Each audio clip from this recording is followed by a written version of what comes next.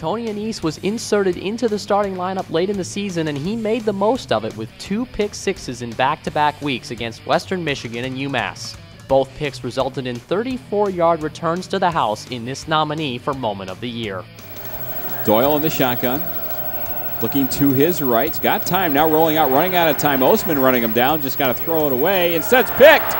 It's picked. Tony Annese has another one. 30, 25, 20. Still on his feet at the 15. He could go 10-5 score. How about that? Second week in a row for Tony Annese. Another pick six.